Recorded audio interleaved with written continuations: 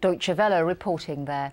To take a closer look at how countries around the world are approaching airline security, we're joined by Patrick Smith. He's a pilot himself. He writes a weekly air travel column on Salon.com and is the author of Ask the Pilot, everything you want to know about air travel. Thank you for joining us on the programme.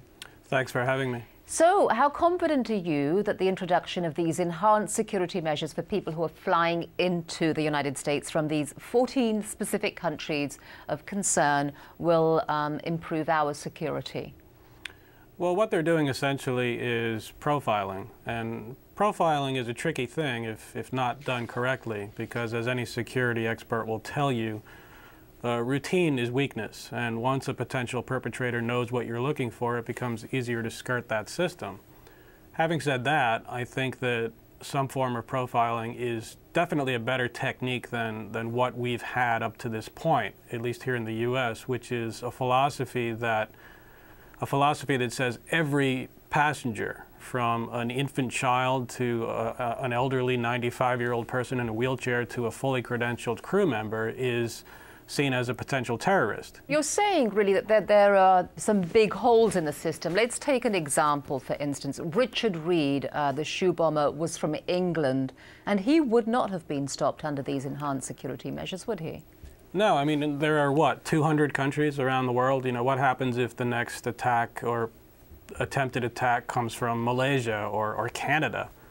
But let me say this, what I hope comes from this Christmas Day event is that TSA steps back and reevaluates its approach to security and gets away from what has been to this point kind of a wasteful fixation with sharp objects and harmless liquids.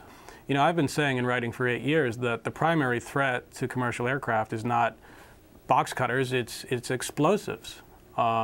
You know, when you go back to 9/11, you know, what the hijackers exploited that day was not a weakness in airport security. What weapons they used really didn't matter. They could have made a deadly sharp object out of anything.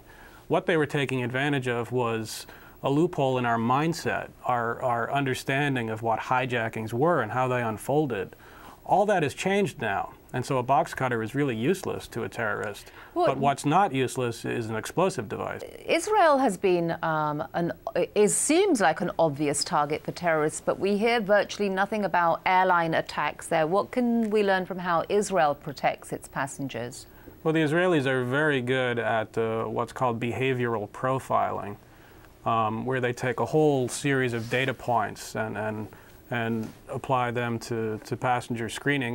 You know, I hear all the time, why can't we do security like Israel does? And, well, very simply, Israel is a tiny country with basically one international airport.